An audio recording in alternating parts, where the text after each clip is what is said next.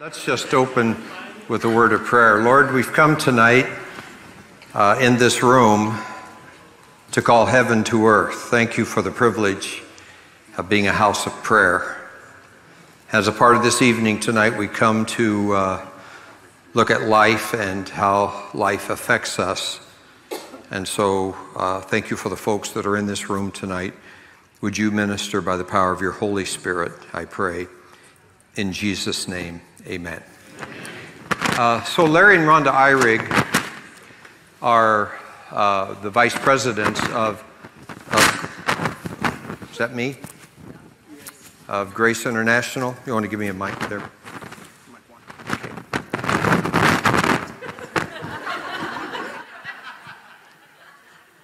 It's a gift. It's a gift.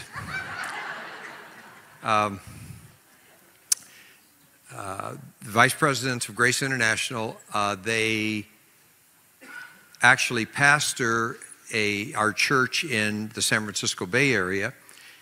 On top of that is the church Becky and I started 50 years ago in March. And in fact, we're going to go back in May and be a part of the 50th anniversary of that particular congregation. Larry and Rhonda have also walked through some very difficult times. You might not know that if you just spoke with them and you saw how they handled life, or you were at the church and saw what God's doing there, because He's doing amazing things there, just like what's happening here. The church is flourishing. But they are back here because Becky is anyway, so when I'm out of the reach of her cane, I'll finish that sentence. And so I asked them if they would take the time tonight to talk about something that all of us encounter. What happens when life isn't fair? And you walk through things that, from human perspective, there are really no answers. How do you deal with those kinds of times? So welcome tonight, Larry and Rhonda Ihrig.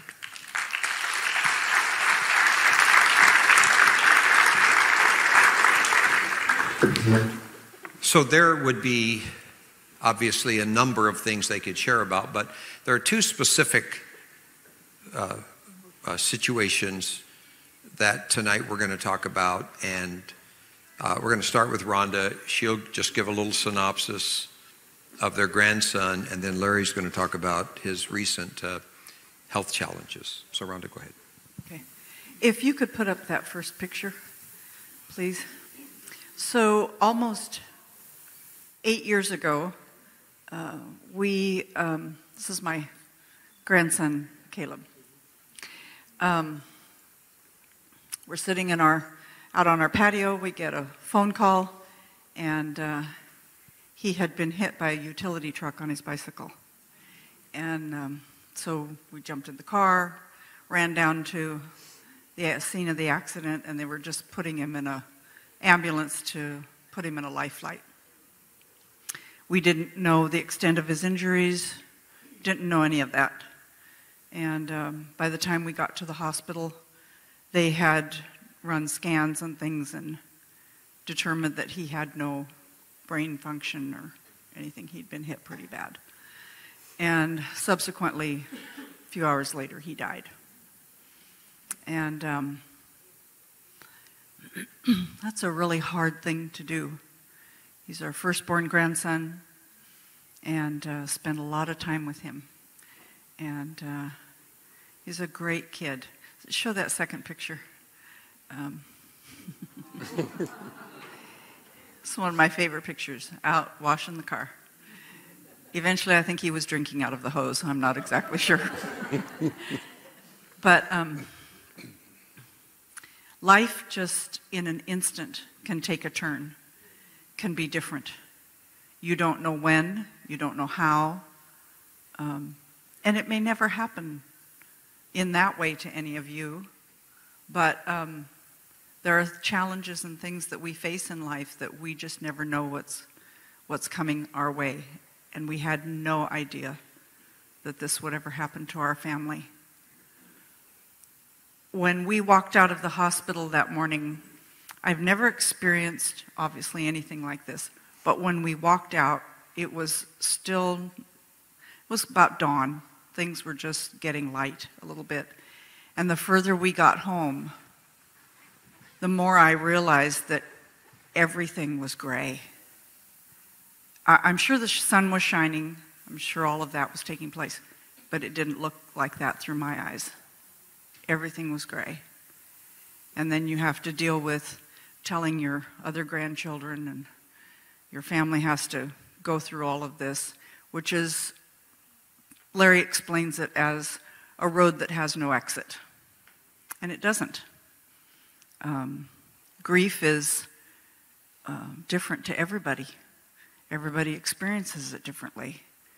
And we tell people, oh, you'll be okay. You'll get over this. But you don't. And you shouldn't tell people that. Because there's part of it that, for the most part now, after 8 years, we can talk about him, we can laugh about the things that he did, because he was a funny kid. But there's moments that things will take place, or I'll see a picture of him that just trigger back to that day and make me miss him horribly. And Becky and I have birthdays about 5 days apart. And on this birthday particularly, I missed him a lot. And you can't explain those things unless you've gone through those kinds of things. But this one thing I know is that God is faithful. I don't know how people go through things like this without the Lord. There's no way. There's absolutely no way. Even in those moments when I said, God, and don't be shocked, but I questioned, why? Why now? Why him? He had all of his life to live. He's only 14 years old. All of his life left. But in those 14 years, he'd done everything just about that he had wanted to do up to that point. He'd experienced a lot of things. A lot of things he probably shouldn't have experienced.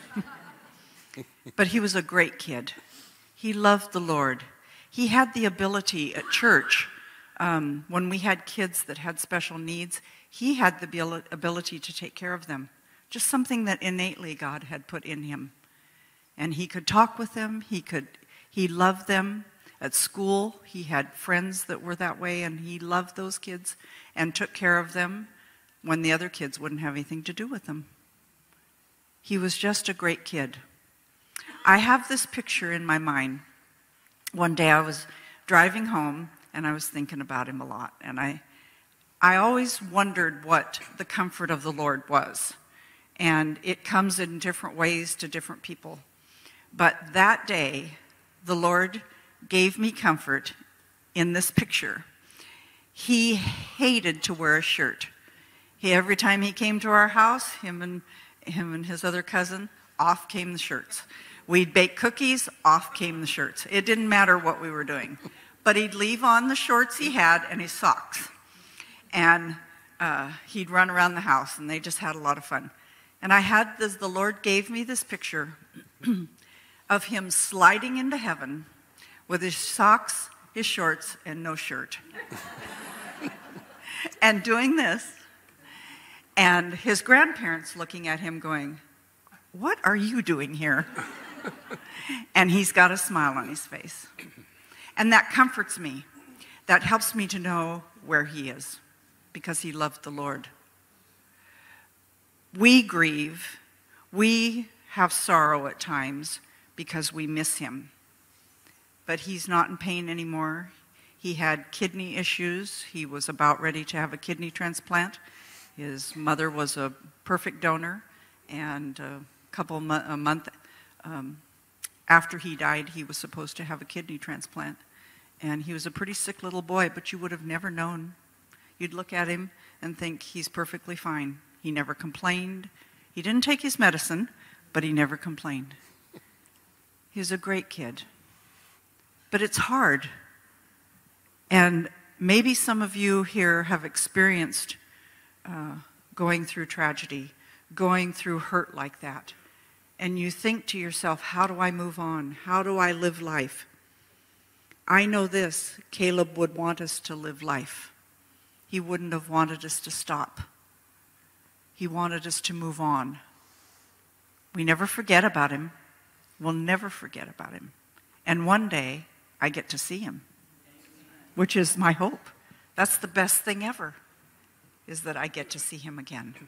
I tell my grandchildren that. Actually, I threaten them with that. I say, look, if you ever want to see Caleb again, you better serve the Lord. You better do what is right, because that's your only hope of ever seeing him. And those are the things that we have to rest in. Those are the things that we have to get in our mind, because it's the Lord is everything to me. Everything. He always has been. Becky and I were talking about that today, talking about being called into the ministry. And I can't remember a time when I didn't love the Lord. I can't remember a time when my faith wavered in the Lord. I can't remember a time where I might have said, are you sure, Lord? Are you sure? I'm not so sure I'm going to do that. But my next thing was, yes, Lord, I'll do what you want me to do. Because serving the Lord is everything. And in this, if we hadn't been serving God, if I hadn't been serving God, I wouldn't have survived it. I wouldn't have gotten through it. So when good things happen to bad people, it's not necessarily because of you.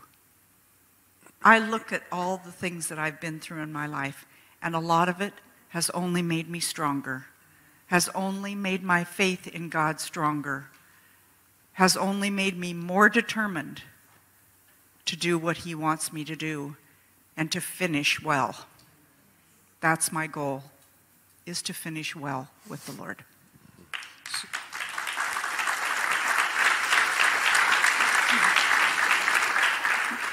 So Larry, you and I were actually ministering together in another part of the nation, and we got back to the airport, and you could barely walk, and you made it on the plane and made it home, and what happened? I've always been somewhat healthy, but we were ministering. Just before that, I had started the process of extreme weight loss. Now, to most of us, we would be very grateful for that. I lost 60 pounds in 5 months and was eating everything that wasn't nailed down, but continually losing weight. And we were speaking when I got to the airport and they had to push me in a wheelchair. I thought something's really wrong here. And any of you men, or maybe the women would say amen to this, us guys, when we're sick, you got to work through it. We don't need no stinking doctors. So that's how we just push through. Our wives are telling us, well, I did heed what Rhonda said, and we went in. And the end of their, I ended up in the emergency room, had to have 3 blood transfusions because my blood count was so low. They were wondering how I was able to stand. In that process of checking, they found a large cancerous mass right by my pancreas and the liver. They couldn't tell if it was pancreatic or liver cancer because those are stage 4 and you don't survive. So they did the surgery, they extracted the mass, found out it wasn't either of those, but ended up in the hospital for more than a week and then at home to the point that, and Ron and I mean, she was a great nurse. She really did take care of me. We tried to talk about everything, but I didn't know other than she was doing everything to help me get better. And they didn't know how long I would live. There really isn't a margin of that. They say if you make it 5 years and you're cancer-free that they declare you cancer-free. But it wasn't that far away from the surgery. So I'm actually laying in bed. I couldn't get out of bed. Couldn't do anything for myself. And I'm actually praying, God, don't let me die. All of us want to go to heaven. We just don't want to go today. And so that's what I kept thinking. I don't want to die. I really don't. I enjoy life, and even the things we've been through that God's walked us through. And she was very gracious and kind. What I didn't know is when she would say she was going grocery shopping, she'd drive down to the grocery store because it was a place of solace where she could sit in the car and pray the same thing. God, don't let him die. Now, when you think about that, if she's asking questions of the Lord, if he dies, can I stay at the church? This is where we pastor together. What am I going to do? Can I stay in the house? What are we going to do with our life? Do we have what is necessary for her to continue to live without me there? I mean, there's a lot of questions. And it was a very long process, trying to gain weight back, trying to monitor blood levels. And that all took place. Actually, the weight loss started a year ago in July, so this is pretty recent. But after 6 months of chemotherapy, they've been taking all of my numbers, my blood margins. Everything is in the range of normal. The last 3 CT scans, there's not been a speck of cancer. So as of right now, I am cancer-free, and thank God for that. Here's something that I found, and even going back to Caleb. Maybe none of you do, but I bargain with God. You ever do that? God, if you'll do this, then I'll do that. Or if I do this, will you do that? And in part of that, part of the bargain is say, God, okay, we've had enough problems in our life that other people should go through this. You know, God, there are some horrible sinners that should be going to this kind of stuff, not us. Lord, we're in ministry. We give our whole lives to you. We've sacrificed. And so there's this continuum. But what we found out, and I know there's a lot of scripture you could speak to with this, but the Bible says that he causes the rain to fall on the just and the unjust alike. And what we have found, part of what we found in the process, is that serving Christ gives us faith to face anything. But that doesn't equate to the fact that God does everything you ask him to do when you're walking through the tough times. I mean, we were not only praying for Caleb all night long, but there was a group of people that the word just got out and they all came to the church and were praying all night for us and for him. And so all of this faith was the bargaining. God, you hear everybody now that he should open his eyes and should waken, and he just never did. And the cancer, God, you should heal me right away. What a great story if I walk in Sunday morning and I've gained that 60 pounds. Well, I didn't want all 60. But if I gain some of that back, and the thing is, our faith doesn't dictate to God what he should do, because if we're calling the shots, we're God and not him. But what it does give us is the faith to understand that whatever we walk through, it is not without his notice. He sees that. And he gives us strength for every day. And the tragedy of the loss of our grandson and this season that we went through, we don't look at any of those as such an excessive loss that would cause us to not trust in God or to believe that we are immune from any problems moving ahead. To the opposite of that is it really strengthens us to know that we've told God he can have anything, take anything, it all belongs to him. And so there comes time you have to prove that that's true. And even in the most difficult times, you still have to know that you can trust God. He is worthy of our trust at all times. Even in the moment when they put us in I'll say it's a conference room because that's what I remember it to be. And we're sitting at this table knowing that he probably wasn't going to survive this. And I'm sitting with my head in my hands, and I just started praying silently to myself. And my daughter's sitting here and my son-in-law, and I just started praying, Lord, if he dies, I don't know what I'll do with her, because I don't know what I'll do with myself. And how am I going to take care of her? How am I going to help her and help my son-in-law go through this? And I said, Lord, you're going to have to send your Holy Spirit to help her, because I can't do it. There's nothing I can do. Moms can fix everything. I couldn't fix this. And even in the midst of this, I no more and got that out.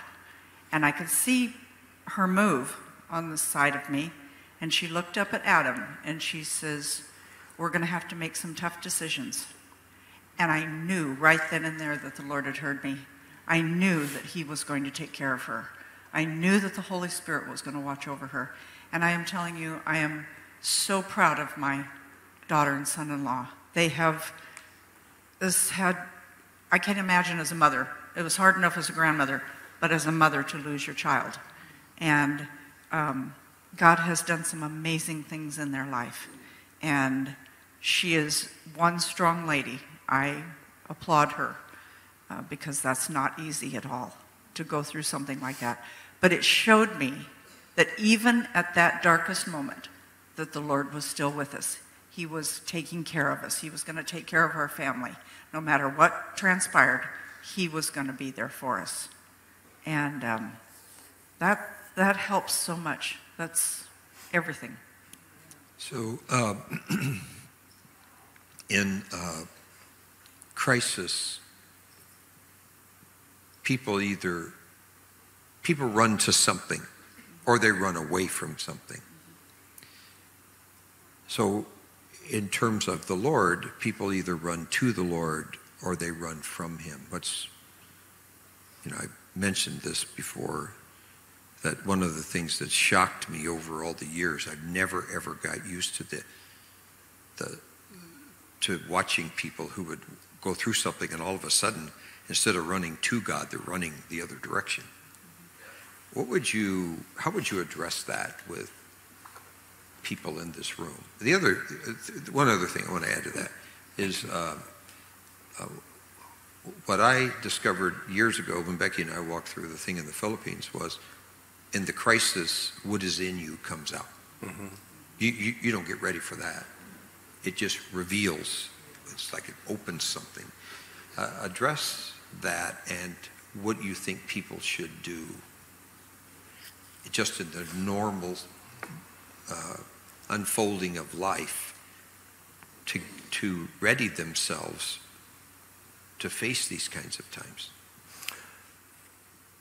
I'll address what comes out of you, because what came out of me was I didn't realize I was as strong as I was, but also I think the Lord prepares you. You don't realize the Lord prepares you for certain things in your life, but he does. When you walk with him and you listen to his voice, even though you go through hard times, those are things that are preparing you for something else. And in ministry, we deal with people very often that go through tragedy. I mean, we've probably dealt with quite a few people that have gone through instantaneous tragedy with their children. And looking back on that was preparation for what we were going to go through. But we didn't know that.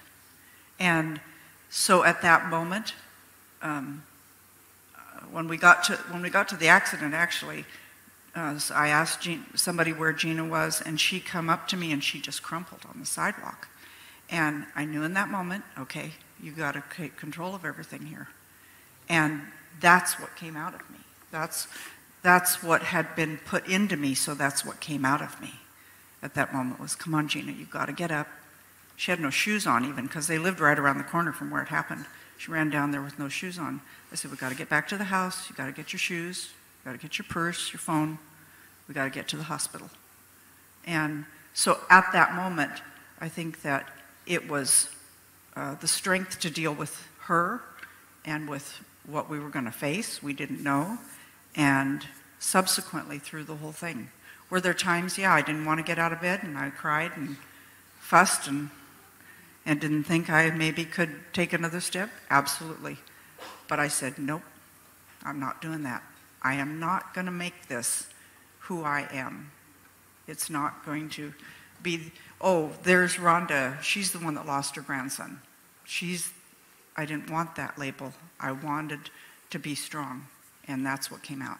Talk for a minute about how important was the support base around you of relationships that you had? Very important. Our staff was amazing. They just took over and did anything that we needed to do. They made sure we had food. They comforted us. They watched over us. And it was hard on them. It was very hard on them because a lot of them had a really great relationship with Caleb and with all of us. But our staff, our church people, they were so good to us. And if we hadn't had that, it would have been really hard because you're alone.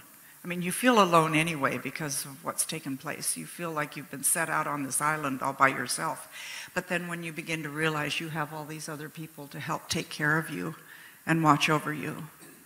And Steve and Becky, they were great because they called, they helped and talked to us and spoke to us.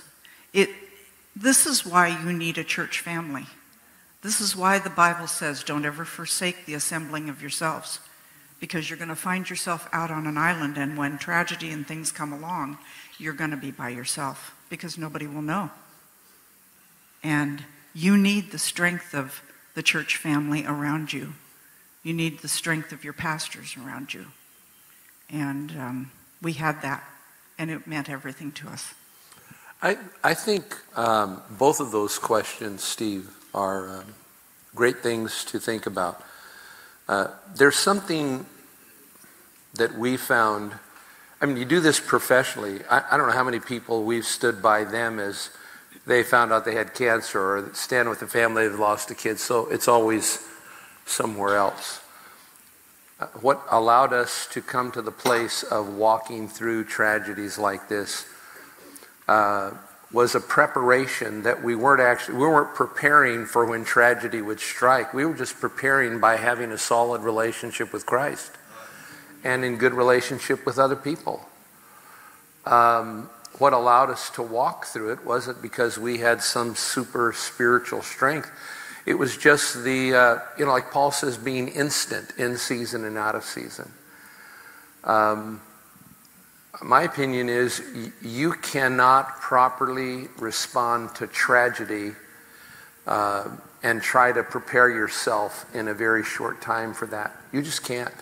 You don't have enough time to respond to making sure your relationship with Jesus is in a good place. You just don't have the time to do that when it's you.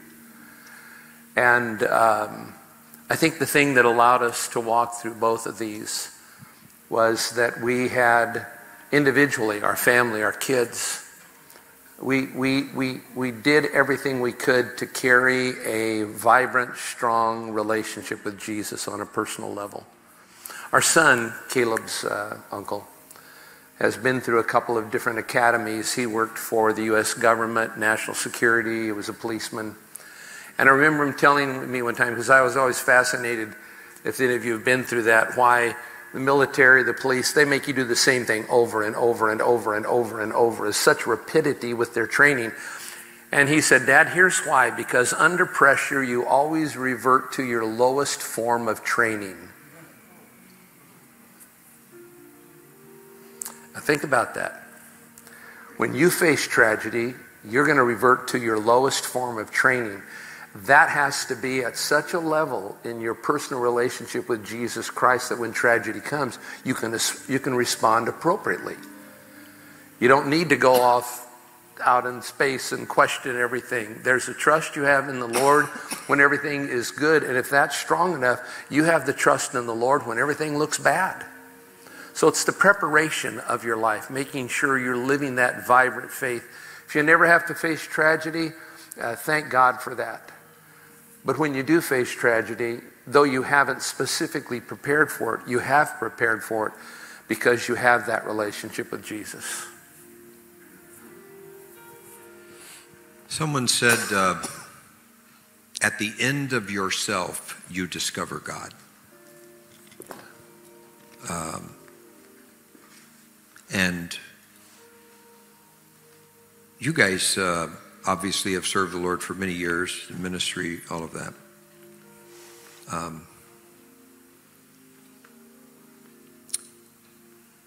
Just to say a few things about that, it's okay to not have all the answers.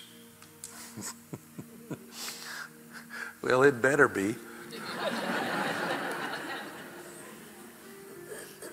Yeah, I have long before the tragedy came come to the conclusion, I don't understand God.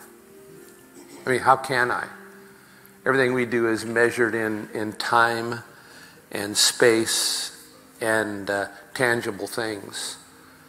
He is beyond finding out, not beyond knowing. We have in life and ministry, life us together and with our family and in ministry, come to realize we don't have all the answers. God does a whole lot of things that you can't pull something out of your Bible college education and throw 3 words out there and everything's okay. I just don't know. There's things we do not know about God. But without still knowing everything about him, I still trust him. I could walk up to the light switch here and turn it on, and I can't explain to you all the electronics that gets the power from wherever the resource is, through all the lines, underground, up the poles, over here on the wires, to that, flip the switch. I don't have to explain how the lights come on when I hit the switch, but I do know when I hit the switch, the lights come on. And it's the same thing with life. We don't have the explanations to all that takes place. But we do know that we can trust God, that when those times come, God forbid any of you would walk through this, some of you probably have. But the one thing we know is we have a surety that God still is the manager of our life. And it sounds so ridiculous. You know that thing, all things work together for good. I had people say that to me and I wanted to punch them in the nose and say, how's that working for you? I mean, everything doesn't sound like it's got to work for good. But the truth is it does. Somehow it does. Without me knowing everything, without us knowing everything. So there is a trust that we have in God that's beyond having all the answers. So in the immediate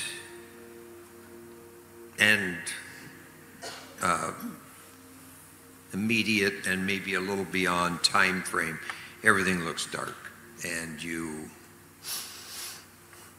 sort of reeling, trying to adjust and cope. But when some time passes, there's another story here that,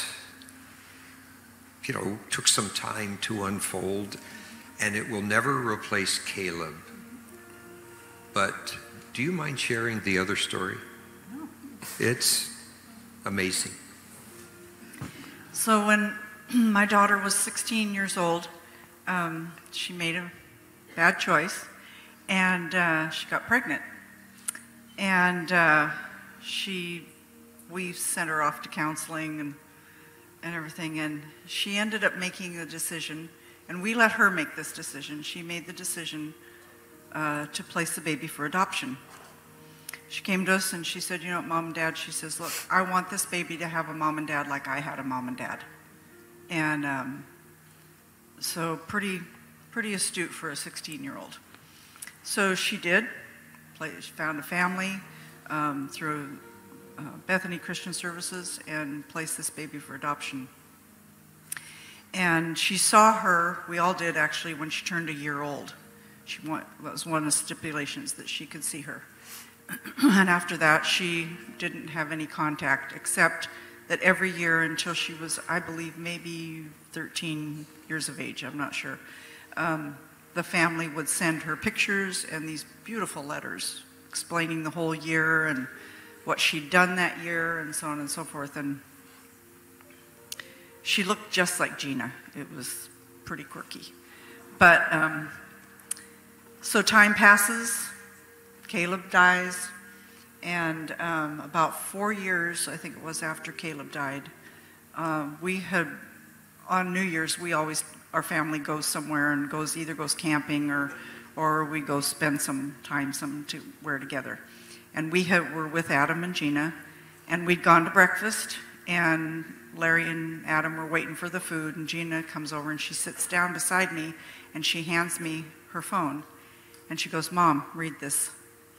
And it was a message on Messenger, and it said, "Hi, my name is Summer, and I'm your daughter, and I would like to have a relationship with you. And but if you don't, that's okay." And Gina's crying. I'm in shock. She says, "What do I do?" I go, "You answer her." I said, "That's what you do." And she did. And a month later, her and I flew down to Southern California and got to meet her. And if you saw her, my other granddaughter Lola, Gina, and me, it's like having one person at 4 different stages in life. It was pretty incredible. And she's subsequently built a really strong relationship with her. She calls her Mom. They just had a little boy about 1.5 years ago, so I'm a great-grandma. She's a grandma. It's kind of weird. But it didn't replace Caleb, like Pastor Steve said, but it filled something in my daughter that the Lord knew she needed. I always figured at some point in time she'd come back into their life. And I told Gina, "You better tell Caleb and Lola about her." And she never got to tell Caleb. But Lola has a sister, so it filled a little bit of a void in her. And Adam isn't her dad, but it has helped him a lot. I'll tell one other thing. Adam and Lola are a lot alike, and so they butt heads a lot. And I know he just missed Caleb terribly and really thought he's a contractor, so he probably really thought that Caleb would work with him someday. And Lola has been through her challenges because of Caleb dying, but she really has turned a corner. She's doing so well. And she doesn't make enough money at the job that she has, so Adam one day said, "You know, I need somebody extra to come and work with me." And Lola goes, "I'll go with you." And I'm thinking, really? You're going to go and get drywall on you? Or what are you going to do? You know nothing about building a wall. But she has. She has gone and started doing construction with her father. And it has helped their relationship. You know, that's just the whole plan.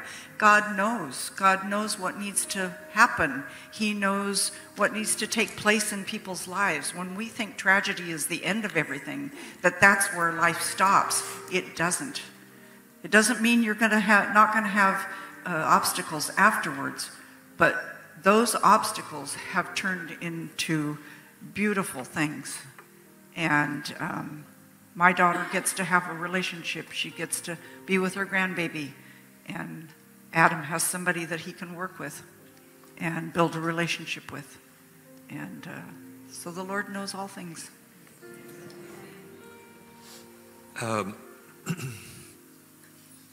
Before we end,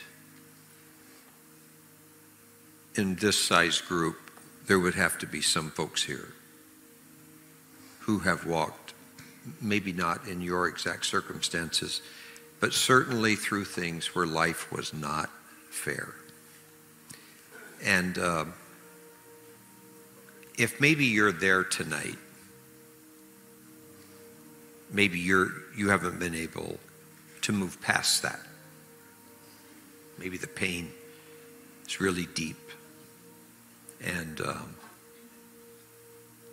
you came tonight. Maybe you didn't even know Larry and Rhonda were going to be here. Maybe you read the things we put out. You came because of that. But I wanted to end this time by just ministering to you. This is Wednesday night is our prayer meeting time. which we'll go to in just a moment. And this pre-prayer time that we've just had, generally there's one of our pastors that's bringing a teaching during this time.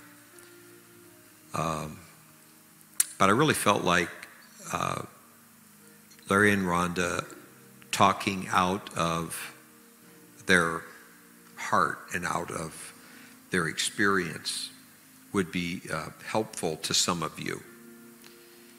And so we want to end by praying for you. And if you need prayer tonight, I'm going to ask you to just stand right where you are. You're in a time like this. You need prayer, or you've had a time like this, and it's really difficult.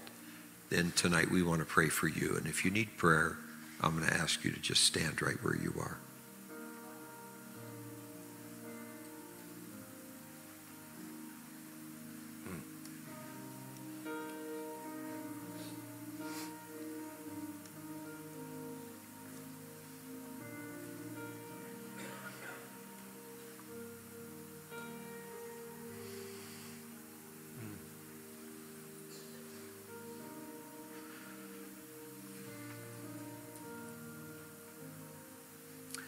I'd like to, do we have a member of the prayer team here tonight? Okay. If you were, Bob, you spoke to some folks to help? Okay, if Bob and Julie spoke to you about helping, we'll see how many we have. I'm going to ask you to get up and walk to some of these people and stand with them if you were, and all of our pastors should be a part of this. And if you were part of the prayer team, so that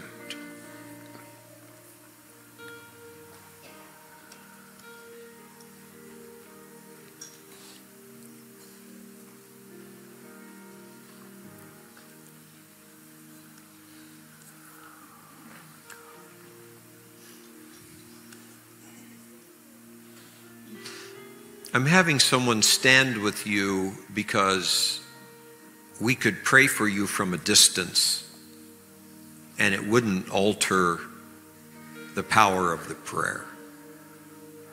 But no one needs to stand alone. When you walk through these kinds of times, and maybe you have a great support group around you, but maybe not. But for this moment, someone standing with you. And tonight we're going to ask the Lord to do what we cannot do. Yeah. For God to minister in a way that's actually unexplainable. When Isaiah 40 says, "Those who wait on the Lord shall renew their strength. They shall mount up with wings as eagles." All of that's preceded by a chapter in which God reveals himself to a group of people that when he comes to the end of explaining who he is, he says, "Why do you say, O Jacob, that your just way is passed over? Don't you know? Don't you know?" And then he talks about himself and his strength, and then ends with, "Those who wait on the Lord shall renew their strength. They shall mount up with wings as eagles." Larry, I'm going to have you and Rhonda pray just as you would. However that is, either one of you, both of you should, for the folks that are here in this room tonight. You want to pray first? Let's stand. Go ahead. I'll do it next. Father, in Jesus' name. Dear Heavenly Father,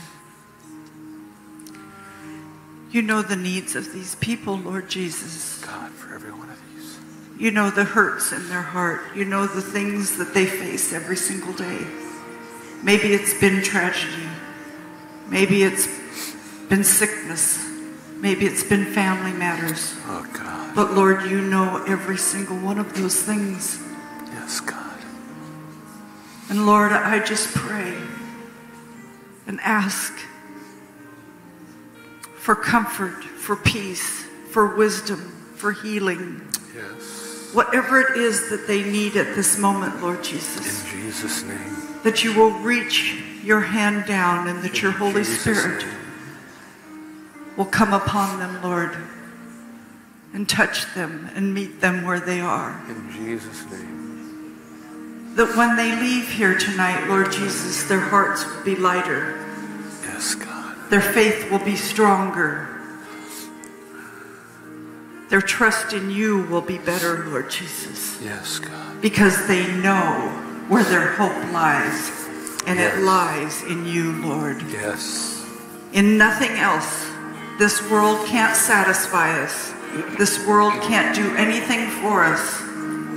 Medicine does its best, but ultimately it's you, Lord. Yes, God. It's you, Jesus, Yes. that helps us in every area of our lives. Yes. Lord, I pray these things over each and every person that is standing. And maybe there's some that couldn't stand because it was just too much. It was too overwhelming. Or maybe they felt like their faith wasn't at that point. But Lord, whatever it is, Lord Jesus, you speak to them tonight, Lord. Yes. Give them the hope that they have not had. Yes. And we thank you for it in Jesus' name. And Lord, you have identified yourself.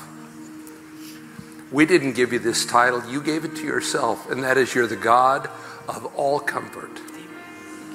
Not some, but of all comfort. And Lord, I pray that right now the comfort of your presence would come to each one.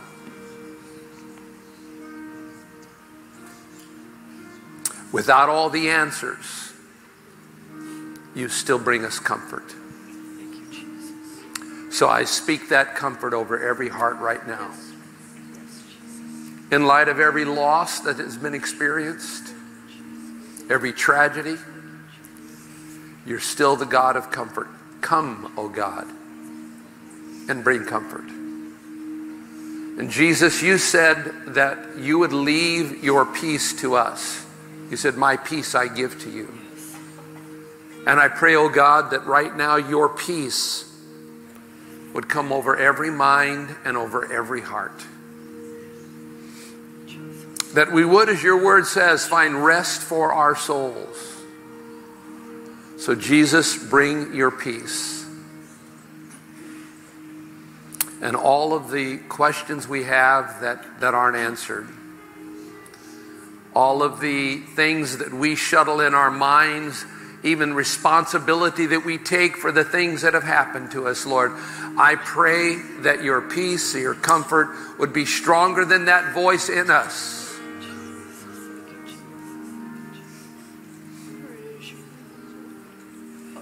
I pray, oh God, that even through this season we would be able to say, God, I still trust you. I trust you. I trust you. I trust you. Some of you need to say that right now to God. I trust you. I just don't get it, but I trust you. And with all of this, Jesus, whatever those things are we have experienced, here's what we know. There will come a day for us when we go to be with you. We'll know as we are known. We know that that's a place where you will receive us, and some of those folks, people in our lives that have gone, we'll see them also. And your word says that knowing Jesus, you're coming back, you're bringing them with you, and we will be caught in the air with them to ever be with you. You say we comfort each other with those words. So Lord, we thank you. And it could be tonight that we're caught up in the glory. And all of the pain and the struggles we've had will disappear in your presence. So Lord, we speak these things over every heart and every mind. I pray that for some who have been without sleep because of the discomfort of the season, that tonight, as your word says, we find rest. Bring this to each one. Bring this to each one. I pray in Jesus' name. And Lord, for each of these who are standing here and someone standing near, in just about every case, if not everyone touching the human touch, I pray, Lord, you'll do tonight what we cannot do, that you will wrap your everlasting arms around each one of these people. That while there is the human touch, that human touch will transmit something of your supernatural touch. You'll, by your Spirit, you'll hold people close, and in that embrace of the divine, because you said your Holy Spirit would be the paraclete, the comforter, the one who would walk alongside to help us as we walk through life. Tonight we pray for that. Yes. Supernaturally now, even now in this room, would you minister as only you can to these folks? I pray in Jesus' name. In Jesus' name. Yes. And everybody said amen.